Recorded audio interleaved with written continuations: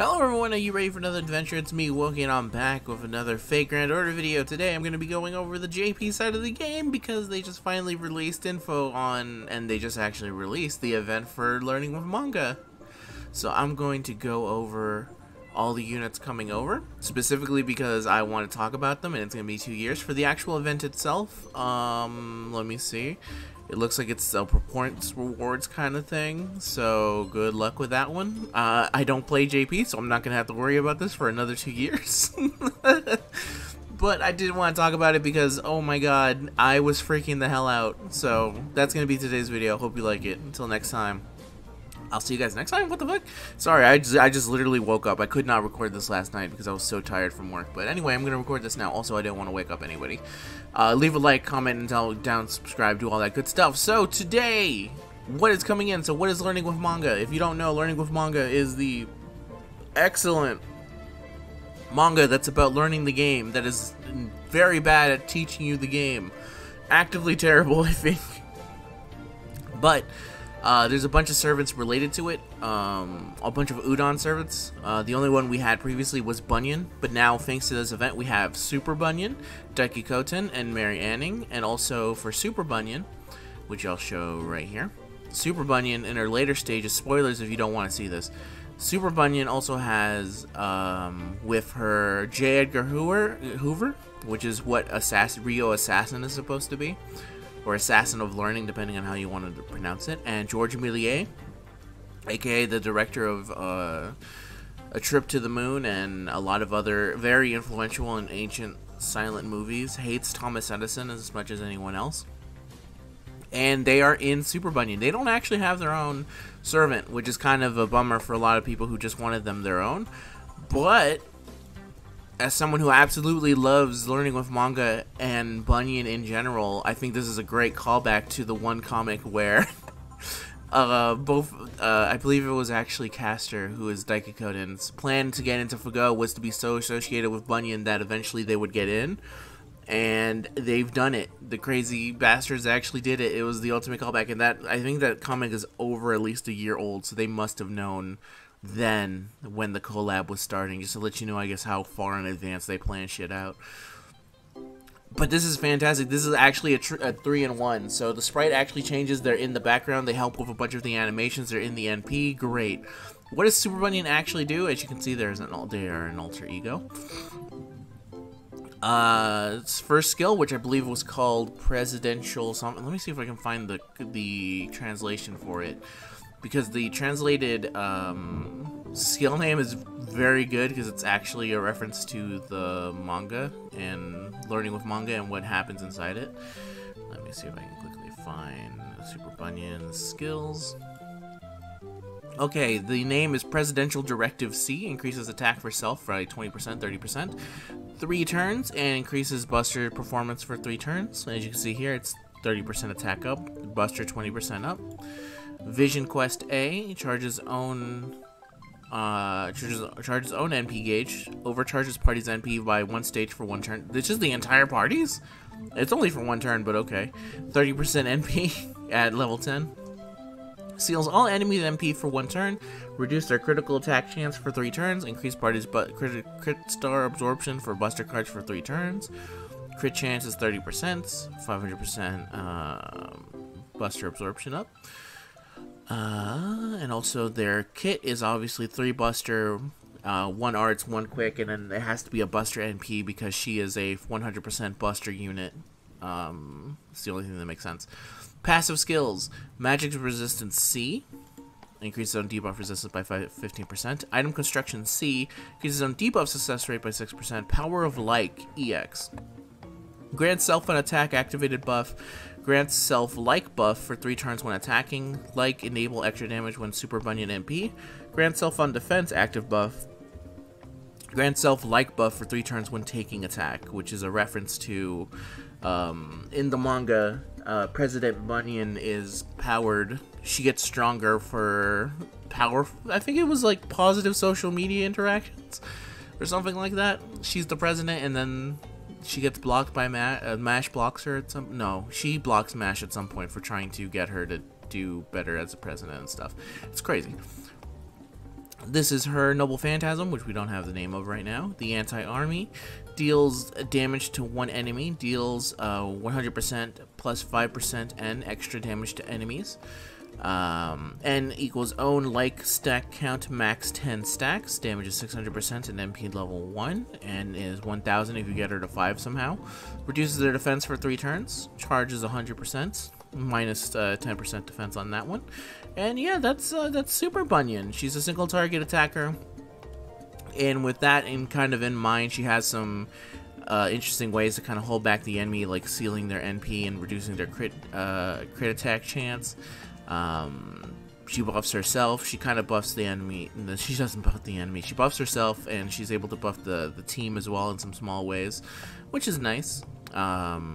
Definitely different from most single target, like for example Super Orion, who is very much a give me all the buff, I take it out. This one's a little bit more kind of even, could in theory be a little supportish in some stuff, or if you wanted to go full on attack buster, I'm sure she could with the right proper supports. And she is also alter ego. I think she's also anti-berserker, where there's something anti-berserker. Yeah, she has it in her append where it kind of feels like, okay, you want her to fight a berserker, chances are. Yeah, yes, there we go. I like her a whole bunch. I think she's amazing. Her NP, which is absolutely amazing. Let me see if I can show it here, because it's always funky when I try it. Let me pause. Okay, yes, I can show it.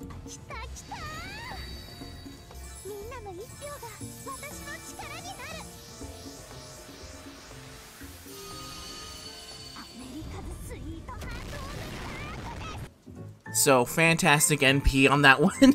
Absolutely great. Loved it. Love this unit. I can't wait to summon for her in 2 years. Probably for a lot of people, probably not a, doesn't seem, at least based off of what I can see. I'm hoping to see some more from the JP side, her in actual use. She just seems extremely solid to me, and very good, so I love it. Thank you very much, and that's Super Bunyan. And then for the actual free unit, we have Marianne, who is who is technically a 1-star servant, who you just get her from the friend point, so make sure to save it up by then. This is Marianne, the Lancer of Learning. She increases the attack of female or unknown gender allies for 3 turns, increases the arts performance for female or unknown gender allies for 3 turns, increases their MP generation rate for female or unknown gender allies by 10% for 3 turns. It's 15% at level 10 for both sides. And let me see, she is a 2 arts, 1 quick, and 2 buster, and I assume her Noble Phantasm is arts. Okay. For a 1-star, I really like NP generation on skills, so this is nice. It is specifically only to females, which is a good, I think, reference to. I'm not sure if Marianne was super into ladies, but I'm going to assume she is. In the Learning with manga, she absolutely loves Saber. In all forms, so that would make sense to me at least. So she's down with them. It's kind of like it's kind of like Blackbeard's skill, except for it's actually on a woman. Second skill, gain crit stars, deals 500 damage to self without killing. 30 crit stars, it's not bad. Not the best because, of course, Mozart has the best CE bomb in a skill, but she is a 1-star. Mozart's 2-star, so whatever. Reduces all enemies' NP gauge by 1, charges party's NP gauge by 10%, increases party crit damage for 3 turns, 30% crit it's not bad. And her Noble Phantasm is anti-army, deals damage to all enemies, inflicts buff block for 1 turn, 3 turns, 450%. How many hits? 4 hits? Not bad. Increases own arts performance for 1 turn. So, okay, sounds pretty alright to me. For a 1-star unit, she seems like she actually has a pretty fun kit. I would like to use her. Like, the first skill alone for giving it for being so specific to women, and also giving some MP generation, and that third skill, it's not much, but 10% MP gauge is nice for certain builds.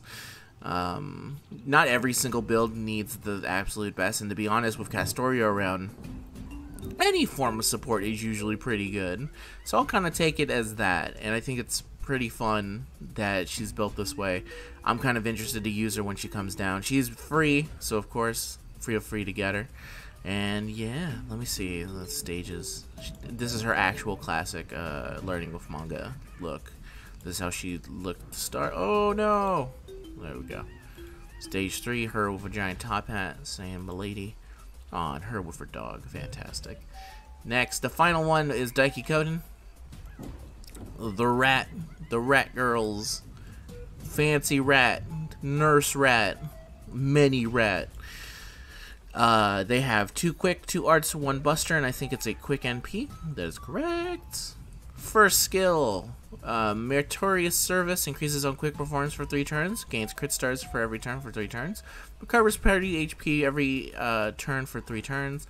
30% quick at level 10. 10 star regen, and HP regen is 1,000? Yeah, HP regen, yeah. Second skill, of course, they don't have it yet because this is not the 5-star. So let me look up what they are real quick. It's okay.